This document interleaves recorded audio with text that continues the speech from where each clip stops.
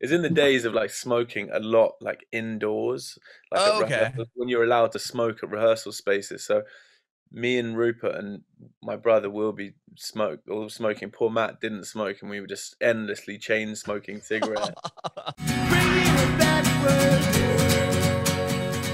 Thank you all for being here. This podcast is about you, your journey in music. We'll talk about how the band started and then all the way up through the new record, if that's cool. Cool, for sure. Awesome. Well, let's start with you, Leo. Where were you born and raised? I was born and raised in London, so yeah, I'm originally from London, but then I spent a lot. I moved in my early years down to a place called Brighton, near Brighton in Sussex, in the sort of more countryside Hmm. area. Yeah, And did you spend most of your years there before? Because you're in London pretty. now, right? I'm in London now, yeah, Okay. but I spent most of my years, sort of early years between London and near Brighton, and then the last sort of like, God, how long has it been? 15 years or something in London. Yeah, Okay. Wow. And pretty how much. did you get into music? Do you have a musical background as far as family goes? Do you know what? I mean, my mum's sort of secretly pretty musical, actually. She's got a really good voice and she played the guitar, and she's a sort of very naturally musical person. And I think we've just always grown up at being sort of surrounded by music, and my mum and dad perhaps not be sort of playing instruments all the time at home, but they played music, and we grew up on constantly music, good music being played, and things that we got into very early. So I think my sort of love for music and wanting to be a musician just comes from, listening to good things in the car and constantly, and getting an early obsession with music from my parents, I think. Mhm. Did they help you out, like, as far as, like, were you in piano lessons as a kid, or when did you I, I start remember I remember interested? being with my mum, and when I was about 6, and saying in the car, I was like, I want to learn the guitar. Mhm. And I started learning the guitar when I was 6, and I had this Wow. really like terrifying guitar teacher, and I did 3 weeks of lessons, then I quit because he was too scary and he was like quite mean. And Was he like, when you say scary, was he just, like, trying to teach, like, he, he was describe like, scary guitar teacher. I remember him doing a specific thing, which has like haunted me to this day. On the top of the music sheet, he wrote Leo's lazy fingers. And I was like, it Wow. instantly was just like started crying. It was like, and I remember just like he was just like quite hard on a 6-year old. If your fingers weren't moving slow, so he sort of slightly disturbed me, and I gave up for about 4 years and then took it up again. So my first run in with the guitar wasn't necessarily the best one, but That's I I bump could into the feel guy occasionally, the teacher, and he's like, Oh, you "How's the?" do? He's like, he's still a guitar teacher, and he's sort of a friend of our family and stuff, but he's like, I started teaching you and stuff, and that always in the back of my mind, I'm like, you have no idea how much you traumatized me. Right. I would have been like, "Yeah, you did." And for because of you, I had quit guitar for 4 years. Thanks, buddy. I know, so it's very strange it could be thing. it could be your blues name, Leo Lazy Fingers Wyndham, when you're Oh my God, that, when you're, that is a when great you're rocking the idea. blues when you're rocking the They blues circuit in years to really come. slow songs. Oh man, that is good. I always find that funny that, or not funny, I guess, because it's traumatizing that, like, people that are teaching children like that, or piano or guitar, whatever it is, like, they can be so rough. It's like, why would you ever continue if you're like, okay, this guy sucks? Like, what? Yeah, I don't know. To me, it just doesn't quite. Uh, It's like if you were going to kindergarten and the teacher is just super mean to you, you'd be like, well, this sucks. I never want to go to school ever again. yeah, you don't want to have information bullied into you. It's not really the best way forward. For sure, for sure. All right, Matt, what about you? Were you born and raised London as well? No, I wasn't. I was born and raised in a county called Dorset in the southwest of England, Okay. down by the sea. It was amazing, very green and open and quiet. And yeah, I grew up in this little village that didn't have a shop or a pub or anything. It didn't, literally nothing. It was tiny, like 100 people or something. Oh my So gosh. it was kind of cool. Pretty remote, but in a really nice way. So yeah, and then moved to London, um, and here I am. Okay. Being in a town of or a village of 100 people, like how far was it to go to, say, the grocery store or something like that? 20 minutes in the car. Oh, wow. So it wasn't like you could go run down the street to whatever convenience store and grab whatever you need. I mean, that's No, an no. effort. My folks got snowed in a few times in there because it's a really high. It's actually the highest village in the county. So it used to snow quite a lot in those days, anyway. And so makes me really old. Back in my day. Back in my But yeah, they got snowed in loads, and it's crazy. Oh my Pretty gosh. remote. Were you into skiing or anything like that, or was it just not big enough hills? I mean, it's not too much skiing. Okay. But Sledging, yeah, no, sledding. I do really like skiing, but no, you definitely have to get on a plane and go to Europe to get skiing. A proper mountain. Okay. Yeah. And what about music? Was your family musical as well? Yeah, really similar to Leo, actually. I didn't have any kind of professional musicians in the family or anything, but just very kind of naturally musical family. Mm-hmm. Really similar. So yeah, just always used to listen to music on car journeys, really like Leo, and just around the house. And my mum played a bit of guitar. My sister has a really good singing voice, and just surrounded by music growing up. And how did you like? What was your first musical experience? Was it similar to Leo, where you had a traumatizing guitar teacher? I did have I first started learning guitar when I was, I think, 12, and I had a really nice teacher who you just go in and say, I want to learn this, and she go away and learn it, and then come back the next week and would teach it to you. It was it was really cool. So it was always a really exciting prospect, knowing you were going to your lesson, knowing that you were about to learn a song that you really wanted to play. So I had a cool experience. I really liked it. What was the first song you asked to learn to play? Do you remember?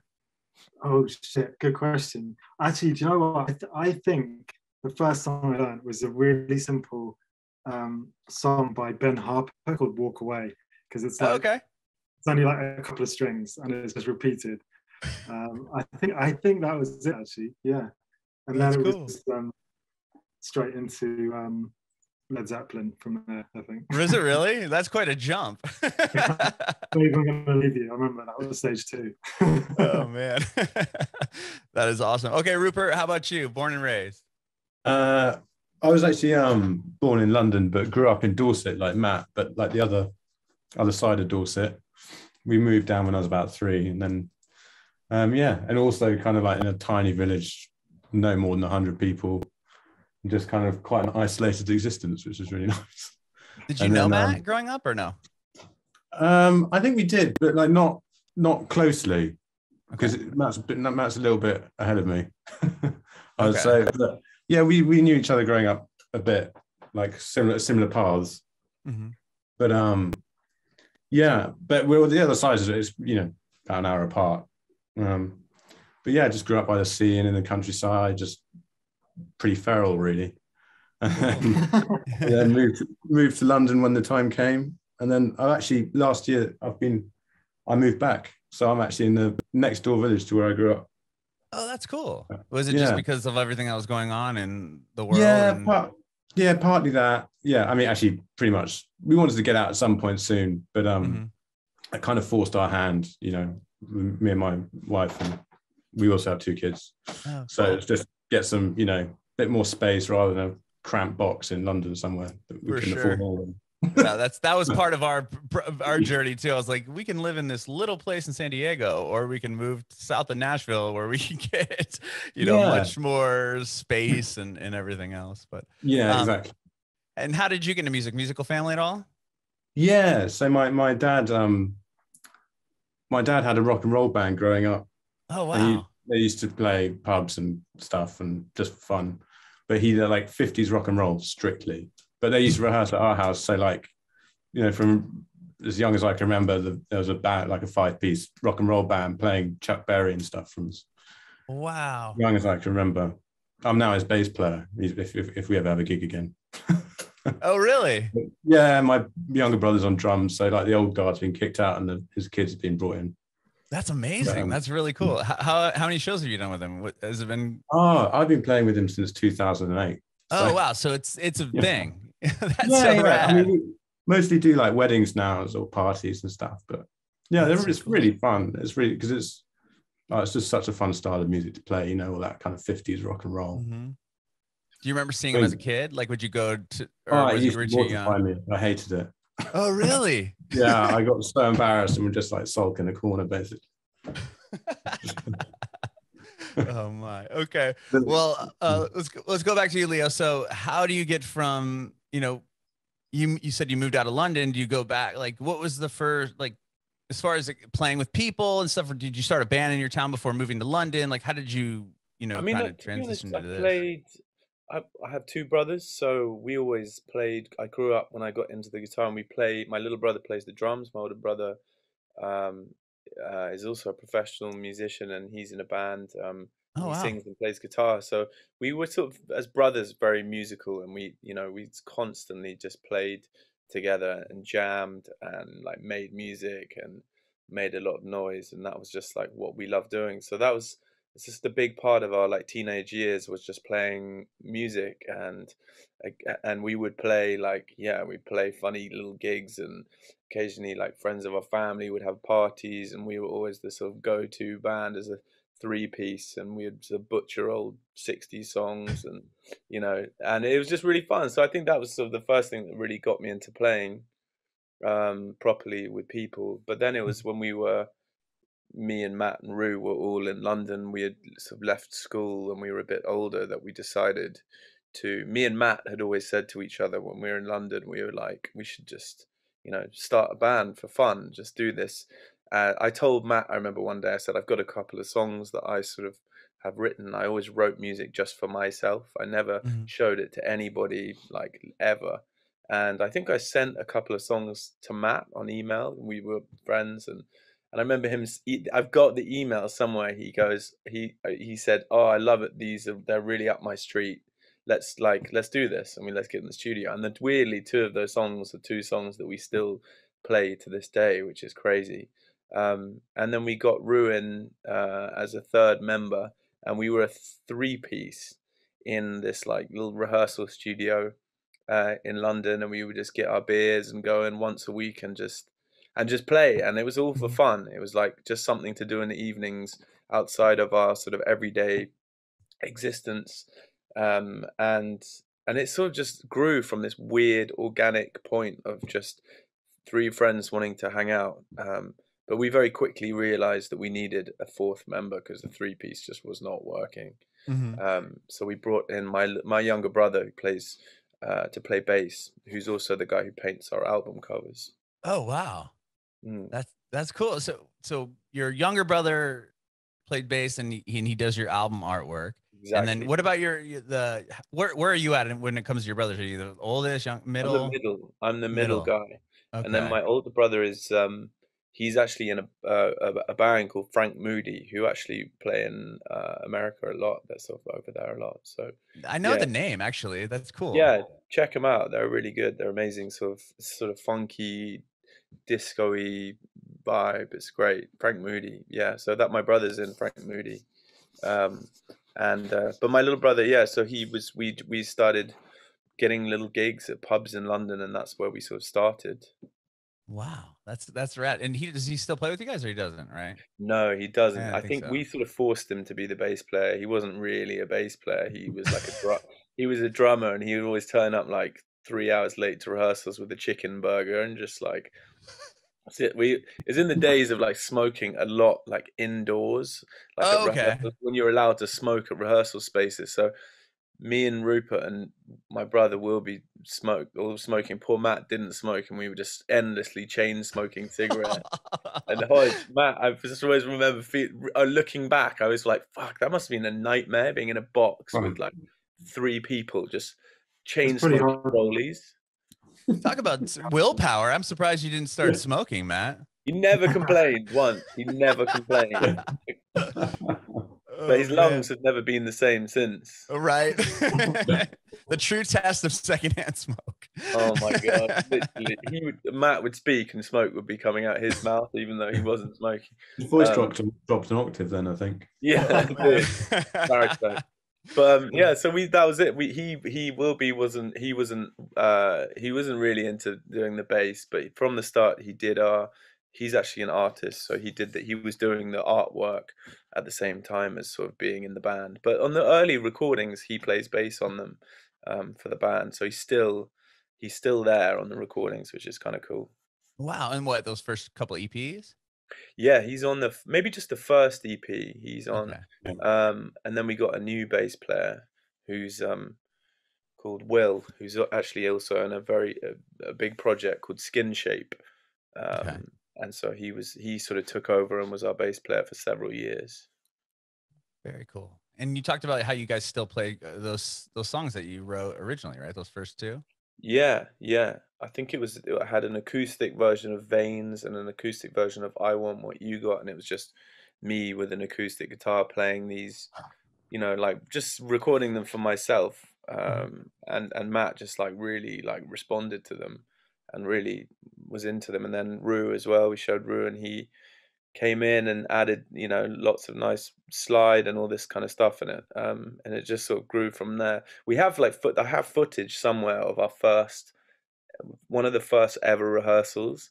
And I remember once seeing it and I was like, wow, this is really shit. like that, it was before we got an extra member in the band, and you could just see that it did not work really. I remember I just couldn't really play and sing, like I wasn't used to playing and singing, and I'm just like, everything's out of time, and like the room's just filled with smoke, and it really just more of an excuse to drink beer and smoke cigarettes. Yeah, it pretty much was. That was the sort of main thing. We just wanted to hang out and just like drink and have a nice time. That's funny. And Matt, so you guys all met you said after college, or did you meet in college? Yeah, we met at college basically. Yeah. Okay. Yeah. And then started the band quite a few years after, actually. So we weren't in a band together before then. It was kind of when we all hit London, like several years after. Yeah. What was your experience as far as playing with other people? Were you in any sort of bands prior to doing this project? No, I mean, no, this is my first band. I used to play just for fun at school with some guys, just really rough. We used to just jam, and it was probably really shit as well, but it was just the most fun. It was one of my kind of favorite memories from being at school. It was really kind of free and just the best fun. So that was really where it all kind of sparked something for me. But Palace was my first actual band. Yeah.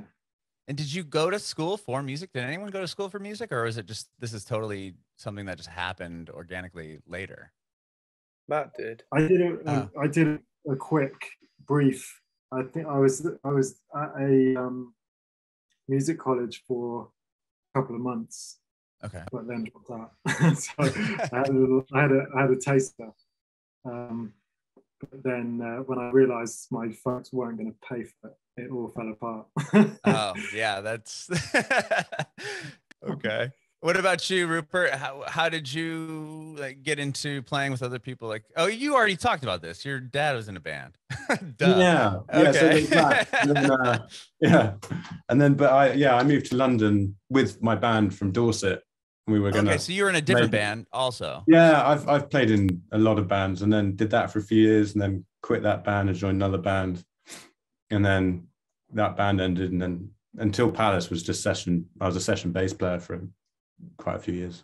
Okay, so the band that you're in, or the first band that you moved to London to try to make it as it was like we're gonna make it kind of okay. As 18-year-olds, kind of all rented a flat together, and it was just all fell out immediately. Then you did some session work, and then how did you end up meeting? Sorry, go ahead. I kind of knew them, and I actually used to play lots of shows with Leo's brother. We always used to be on the same bill with his old band. Oh, cool. So there was like kind of that crossover. So we'd all be at the same nights and stuff a lot of the time. And then, yeah, we had lots of like mutual friends. So we'd all be at each other's shows and stuff. And that's how you kind of all met together, and then eventually the band forms. Yeah, exactly. Okay. Yeah. Matt, do you remember getting that email from Leo about and listening to those couple records that he sent to you? Yeah, I do. I remember Leo's brother saying to me for years, "Oh yeah, you guys should start a band." I don't think I even knew Leo played the guitar, and then he sent me these tunes. And I was just like, "Shit, this is amazing!" Yeah, I remember really clearly. That's so rad. And then We so got once to dig it up somewhere, that email.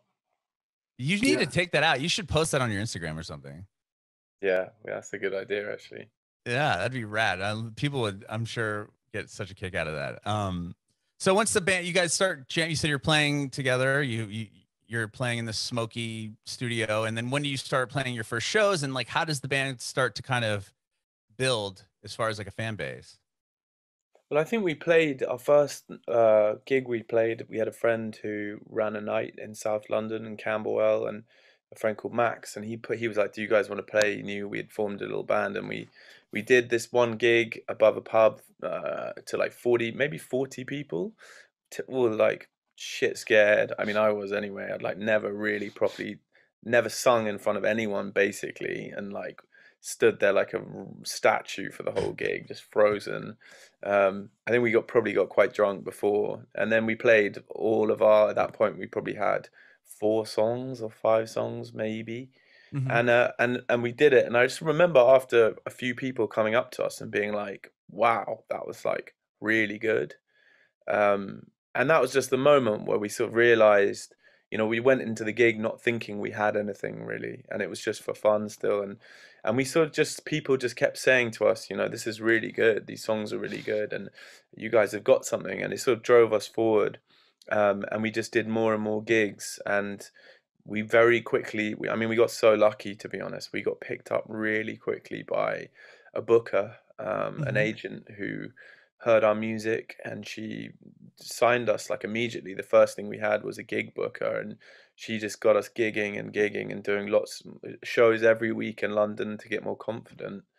And then sort of we got label interest as well, very suddenly as well. It just all sort of weirdly, slightly snowballed. And it was a strange thing because we started this thing just for fun, and suddenly, all this interest was coming in, and so everything was a bonus. I remember just for the first like year or so, just feeling like this is amazing. Like we just started this thing for fun with no expectations, and constantly getting this feeling of like, these little lifts and things of people wanting to book us for shows. And like, I think maybe this one of the first gigs we ever did, we supported James Eher of the Smashing Pumpkins, which was insane.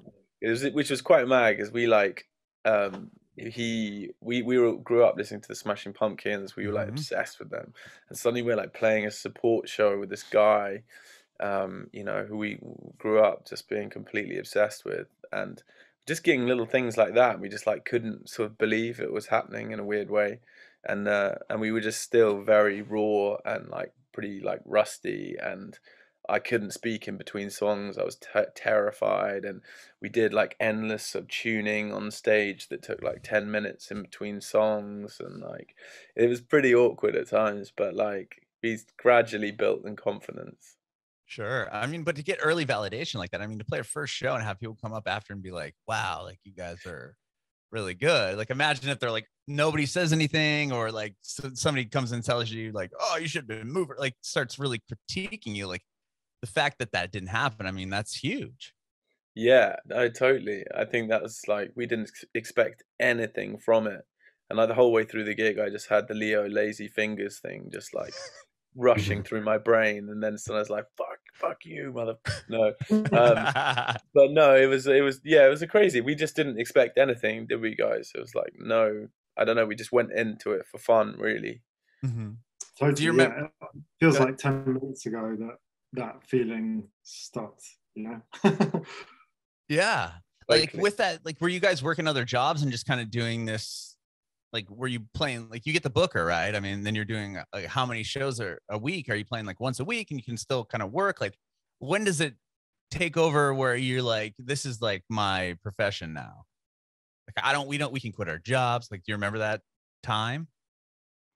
I mean, it was probably yeah, it probably took a long time, but I think everyone's sort of still doing bits and bobs on the side. You know, I don't think we've necessarily got to a point where we're sort of raking it in yet. You Right, know, but really. to where you're Uh, not like showing up at a 9 to 5 and doing that and then just kind of trying to do something on the weekends or after work. Yeah, it feels like maybe the first European tour, maybe like UK tours. Well, I don't know. Yeah, no, the UK tours felt like we were still slogging it, because we were just doing them in our tiny cars, and they were just so funny, really shit cars driving up and down the country. But UK is pretty contained and it's quite doable, so it definitely felt like a bigger thing for me anyway. I don't know about you guys, but as soon as we sort of venture into mainland Europe, it sort of feels like a much bigger thing because the distances are so much bigger and the time away is a lot more. So yeah, I think that one really felt different. But yeah, I mean, at this point, like when you did the European tour, how many did you have? What, the first couple EPs out, or did you have your first record out? must have been probably just a couple of EPs, maybe. Yeah, I think it was a couple of EPs. I think it was like maybe there were 8 songs online or something like that. Like it was not much at all. Mm-hmm. But Was we it supported Jamie T Jamie. was the first? That was the first Jamie, European stuff, Jamie right? T. Yeah. Yeah, we supported. Do you know Jamie T? We supported him in Europe. The name sounds familiar. I couldn't tell you a record of his, but He's sort of like a big sort of English guy. Like in the 2000s, he was sort of like, yeah, he was a big sort of guy that we sort of looked up to a lot, and we got quite early, got a support slot with him, and played our first show. And like the first show was like in Berlin, and like we were just like, this is insane to a couple of thousand people. Um, wow. and yeah, it was amazing. It was like we just suddenly got this experience of being in Europe, like we're a group of friends, just like playing for someone we grew up listening to, playing like big cities, and it was just insane. It was like the best time of our lives, those like early shows around Europe. And then yeah, first headline one was just like unbelievable. It was hard to sort of comprehend that people in other countries sort of listen to our music. It was strange, it's still kind of crazy, really. Yeah, I mean, showing up to a town maybe you've never even been to, or a country you've never been to, and seeing like a line of people ready to watch your band. Like, I wouldn't even know how to like digest that experience. That's crazy. Yeah, it's just this. You constantly have this feeling of like reflecting back to the early days and where you've come from, and we still have that feeling of just like, now when we get, book a big gig or we sell out a show or anything, you always reflect back on the journey of where we've come from, and you have this image of that first sort of rehearsal room and these steps that you take along the way, and it's something that you sort of try and never take for granted. That it's been a lot of work that's sort of gone into it, and we started at in that tiny 3 by 3 room in Camden. It's mad. That's so, yeah, but that's amazing. And with those first couple of EPs, I mean, up until the first record, where were you guys recording those songs at? Were they like a DIY situation, or were you going into like a proper studio to record? Yeah, definitely DIY, wasn't it? Yeah, it was really DIY. We had a studio in North London in Tottenham. It was called The Arch, and we shared it with like 4 or 5 other bands, like lots of sort of blues bands, and we had this little sort of, it was like a little sort of scene really of group of musicians, amazing session players, and we shared this big old like warehouse studio with them. It was like super run down and sort of depressing in ways, but was also kind of amazing. It was like our little base, and we all recorded in this one tiny room with a guy from the studio, and I was like singing through. I didn't have a pop shield. I was singing through like a colander, like a kitchen colander and shit like that. It was very DIY, wasn't it? Oh man. Yeah, and we ended up we just assumed that that would be it for those songs as in their raw form, and we'd go and record them properly. But our manager at the time just loved them so much, and he kind of persuaded us that there was a vibe to them. So they were the actual ones that ended up being on the EPs, the original DIY recordings, which you can kind of tell. Well, kind of. I say kind of. You can definitely tell. Yeah. But you know, there's a vibe to them. So yeah, I think that's something that we've really, well, I've had to really learn, is that, you know, it's okay to present something that's a sort of snapshot of the moment in time, because that's just how it was. So it's all good. And yeah, it's yeah, definitely. I think there's something cool about like that, like the grid of listening to something that was recorded that way, you know, or like you said, it's a snapshot in time. I've spoke with other artists that were like, you know, you record a demo or something in your bedroom or whatever it was, and then you move on to, okay, I'm going to take this song to the studio, and then they end up using like a lot of the takes that they did in their bedroom, because it's hard to recreate. You almost have to recreate that emotion again, right? Yeah. It's a big thing for us. It's a huge part of our process these days that we've learned. That's exactly what we found as well. And it's almost like you go a bit full circle, don't you? Like we've done that whole thing of starting off super like raw and basic recording, and then you go sign with the label and you go through like the expensive producer process, and you work with these sort of expensive people, and it's great, you know, but like eventually you sort of get back to this point where you're like, I sort of want to take it back to, you know, re-inject some of that sort of original rawness and where everything's like not totally perfect, like there's real beauty in like imperfections and the sort of cragginess of our old recordings and stuff. And I think when we get too polished and squeaky clean, we all feel a bit like, fuck, this is just not us, you know. We yeah, those early recordings, even though when we listen now you do feel a bit like, wow, these are so rough, like the playing is like kind of mad to us, but like there's a charm in that, you know.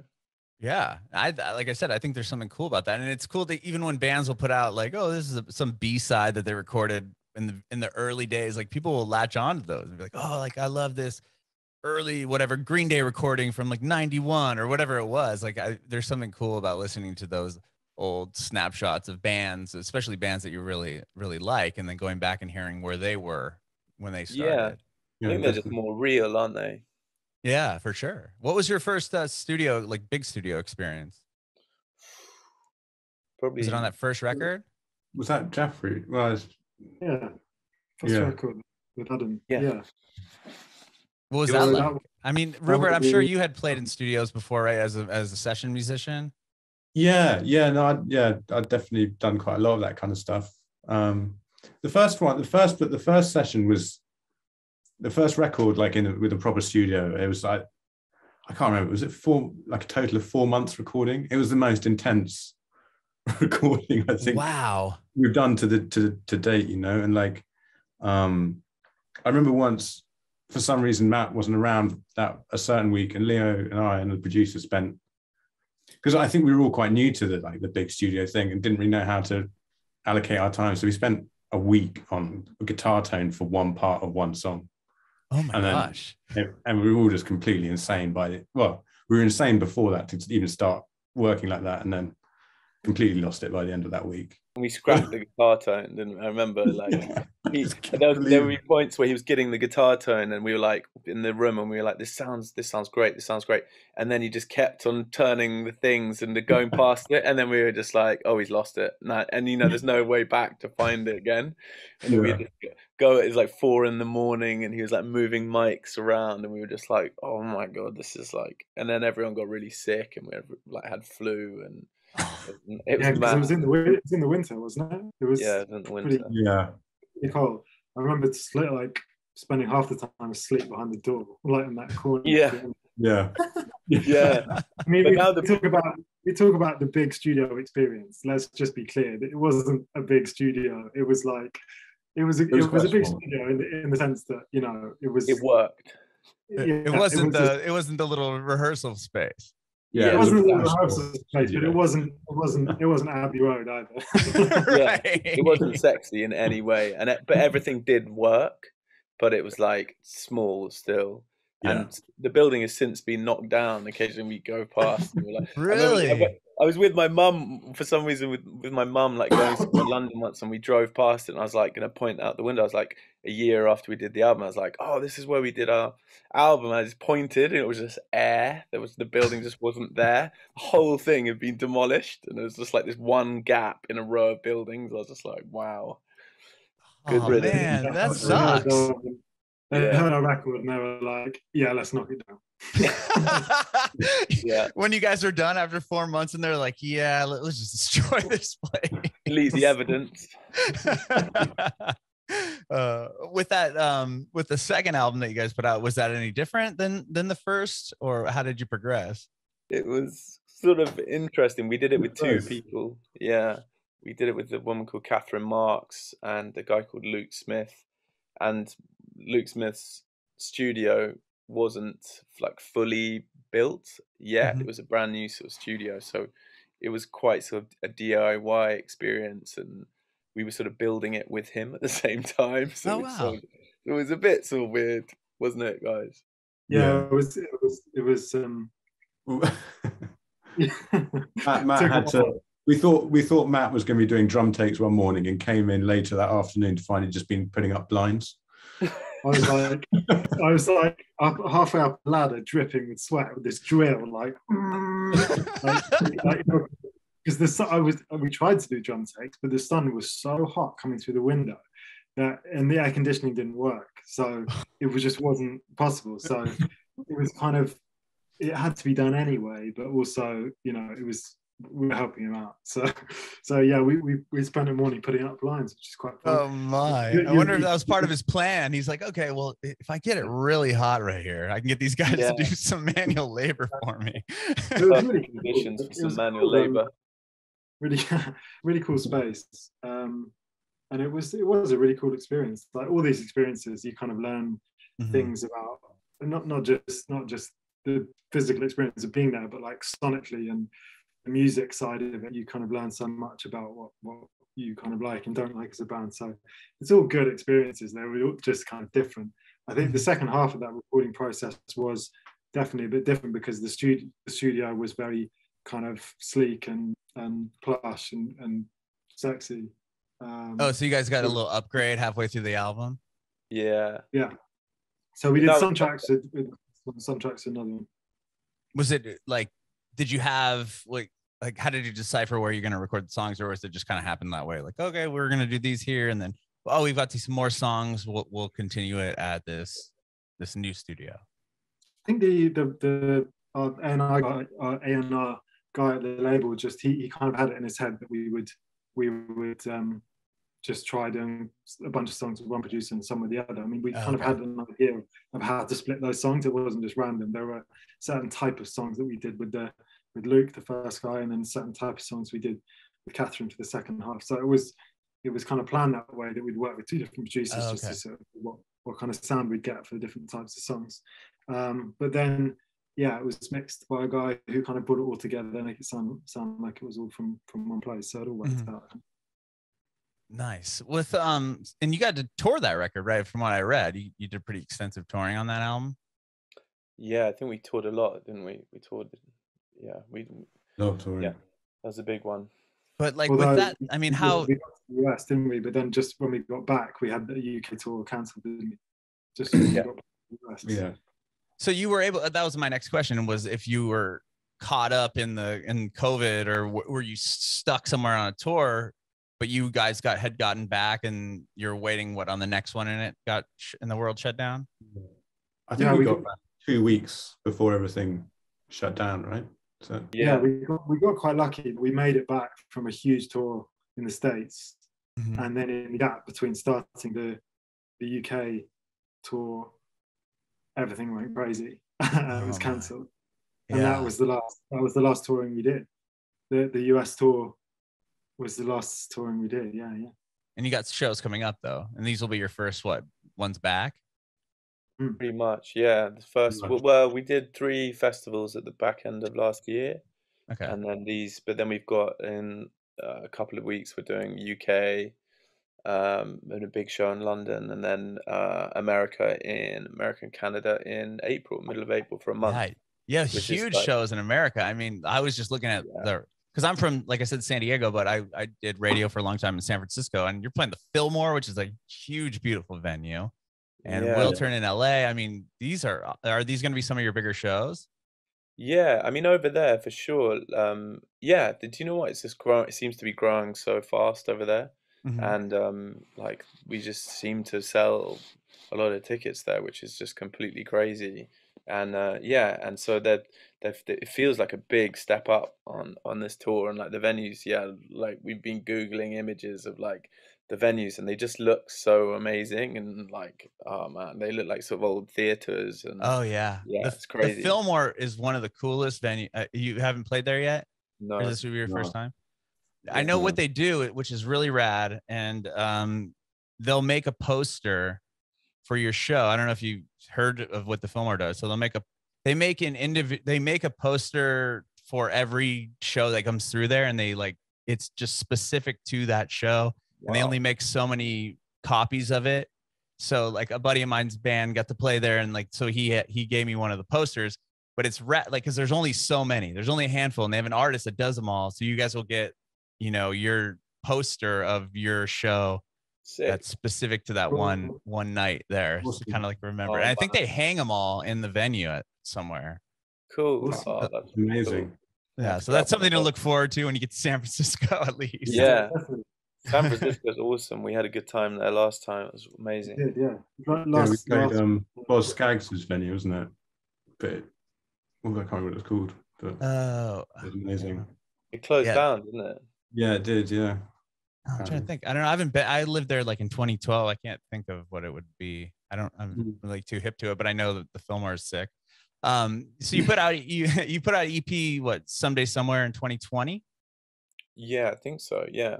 Was that recorded over the pandemic? And pretty much, yeah. That was a couple of them maybe were old tracks like that we had sort of in the locker, and then a song called I'll Be Fine, we literally recorded it sort of like separately, like we just passed the recording down the line, and everyone added their bits, and with whatever equipment they had in the lockdown, and weirdly it just like came out really nicely, that one, I think. Was that I mean, obviously that's what a way to have to kind of adapt to everything. I mean, your whole industry, as far as like being around people, live shows, like everything just comes to a crashing halt, and then you kind of have to adapt. Was that, I mean, obviously that was scary, but like how long into it were you like, we should probably just start writing songs and figuring out something, which ended up becoming that EP? I think like literally like the first day of that happening. Oh wow. Straight in and just writing every day, and just going, just really like going for it, and it was just the perfect conditions, to get some good writing done without not having distractions of everyday life, and just suddenly like, okay, well, what else can we do but do this, really? And so the songs like came very quickly from that experience, and it was a case of just passing it to each other, and none of it was sort of in those lockdowns. Obviously we couldn't sort of jam through the songs. It was all just passing it along, passing it down the line, and most of the early sort of demos for the album came out of that sort of experience, and then it cleared up for the new record coming out. For the new out. Pretty much. And then when things opened up, we went in the studio and sort of jammed them and recorded them really properly as sort of demos. And I think we had like 23 songs maybe for the new album that came out of the lockdowns, basically. Wow. Yeah. And how many of those made the record? All of them? 12, is it, guys? 13 counting another one we recorded. 13. But those were all from those. They all started out in those original sessions that you guys were kind of sending down to each other. Pretty much, yeah. The majority, I think. Well, a good chunk at least, yeah. So what was it like going from, you know, passing them all down, and then now it's like, okay, we can kind of get into a studio together, like jamming on some of the songs for the first time? Were you guys fumbling through them at all? Or like, I mean, you hadn't played them together as a band, right? It's like, okay, here's Leo's take, and then I'm going to pass it down to Matt and Rupert and so forth. And like, now you've kind of created this demo of a song, and now you've got to go to a studio and kind of put it together. What was that experience like? It was cool because it was a really exciting time, because we had just moved for our studios. So our old studio that Leo had talked about earlier, we left there and we moved into our own rehearsal space just down the road. And for the first time, we've got our own little box where we can leave our stuff set up, ready to go, mics all set up. So it was really exciting, because it was literally the first time we'd been able to just have total freedom to be there all day, all night, and just kind of experiment with stuff without needing to make way for another band who had booked a room or something like the setup we had at the other place. So it was a really kind of free time. It was really hot that summer, and and the world was super quiet, and everyone was kind of like at home reflecting, and there was no cars on the street, and you could hear the birds singing, and it was just, London was a crazy place to be. And so yeah, I think we were really, really proactive. As soon as we got into the new studio, the songs just started taking shape pretty quickly, I think. It was a cool time. Was it when you have that much time on your hands, like for this new record, do you feel like that affected the album at all? Or like, do you feel like was there any point where you're like, okay, you're like over listening or like overthinking, because now you have, like, you know, kind of unlimited time, so to speak, when it comes to putting the record together? I don't think so. I don't think so. I think the opposite. Oh, really? I remember we were all saying to each other, God, it's so amazing to actually have some time on this record.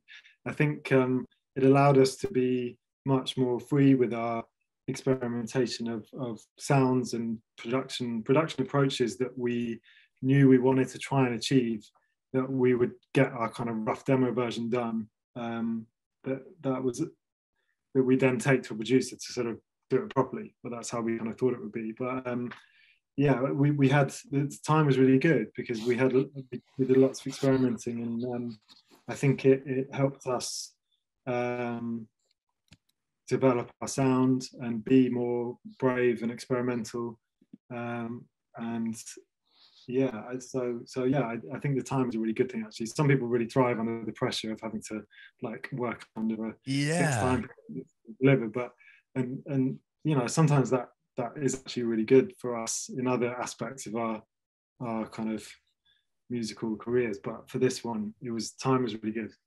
That's awesome to hear, because like you just said, I've heard the other side of the coin, where it's like, yeah, now that I have all this time, like all I do is listen to the song a million times, and then I find these little things that I want to go back and tweak, just like I don't like how I pronounce this word or that. You know, you can almost like get to the point of overthinking every element of it. Definitely. Yeah.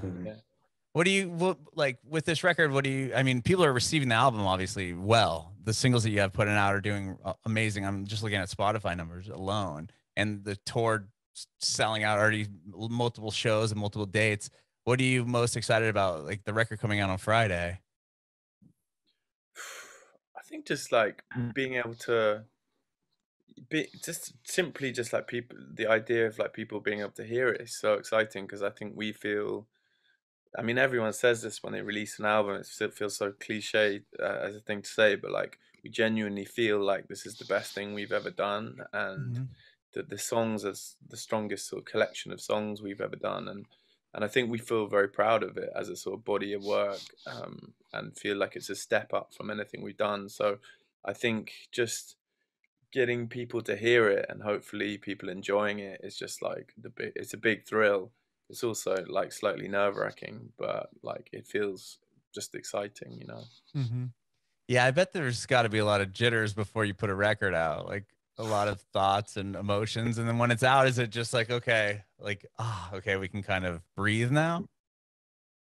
Yeah, definitely. And I think for us, it's, again, I know it sounds a bit cheesy maybe, but for us, a lot of the songs are quite kind of, they are quite sort of personal, and they're about kind of real things, and that, not just obviously lyrically mainly, but a lot of that goes into the music as well.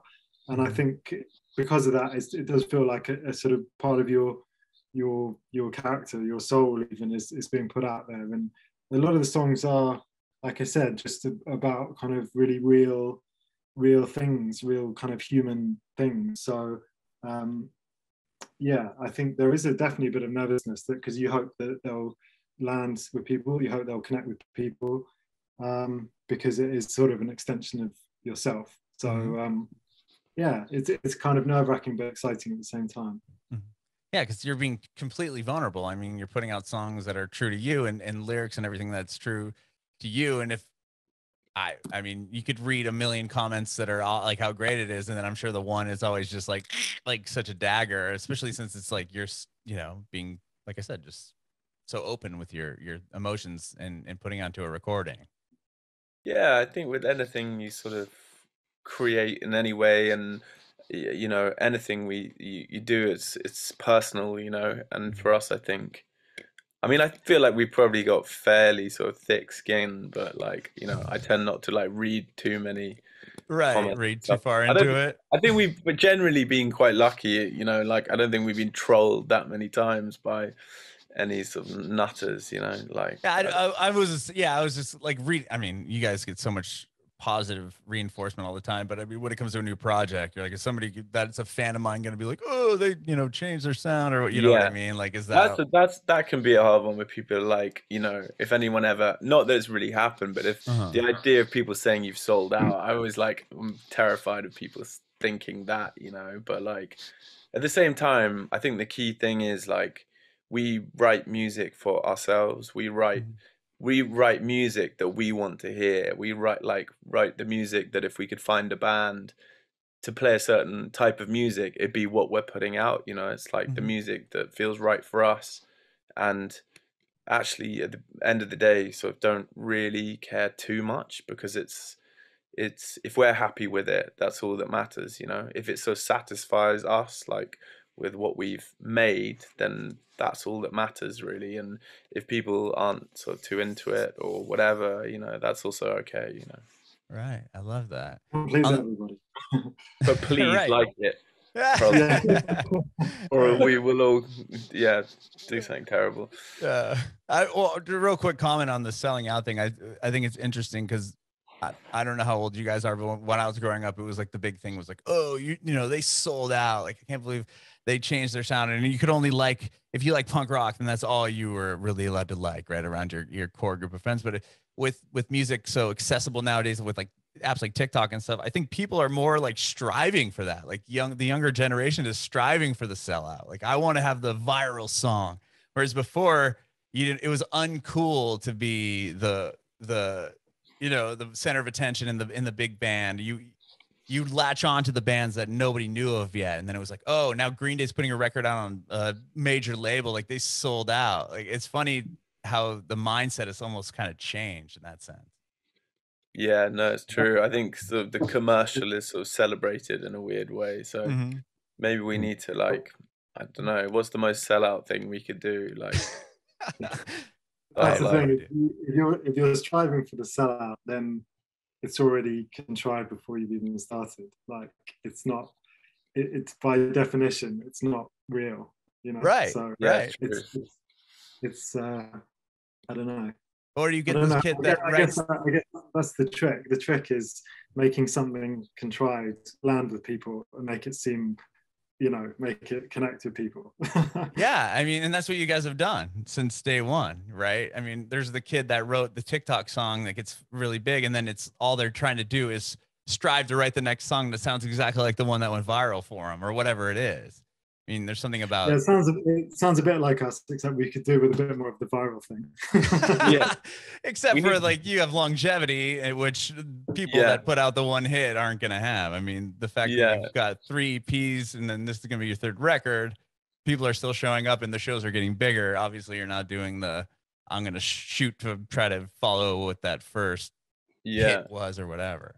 I think as soon as you start to do that, like, you're in big trouble, you know. And I think there've been moments where we've just in our heads in the past, we've been told by people as well, like we have a song called Bitter, and people have said to us like, write another bitter and things like that, and you're just like, what does that even mean? And sometimes it used to get in our heads a bit, and we'd be like, okay, we need to use that as a sort of benchmark, but then you quickly realize it's just like, that's just bullshit, that's just another one of our songs. And actually the whole point is we need to just like follow our trail and not sort of look backwards at our own songs to sort of direct the future, you know. And like, if you start doing that, then you're sort of on your way to failure, I think.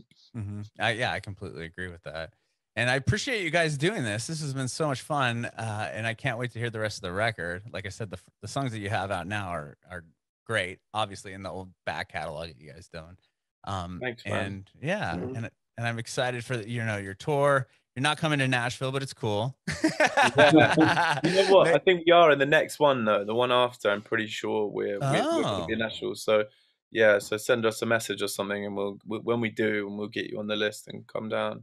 I'd love that. That'd be such a great time. So yeah, I'm excited. So well, I have one more quick question for you all. I wanted to see if I can get an answer from each of you. If you have any advice for aspiring artists. Good question. I think maybe just like, I mean, I think just like trust your gut, I'd say, in terms of like songwriting and like I feel like just trust your gut. Try not too hard to be like someone else and to emulate other people. Just like see where it's your gut sort of takes you and your heart takes you, and write about things that are real to you, you know. I think in terms of writing, I'd say that. What do you guys think? Just I'd say just enjoy it. Like, it's just the greatest fun you can have, whether it's just like playing in some like a small cafe, just you, or like hanging out with your mates in a rehearsal room, or just doing what. It's just enjoy it. It's such a fun way. Just make sure, just enjoy it. That's much better than my one. I take my one back, and actually, I'm going to copy you second. Yeah. What about you, Matt?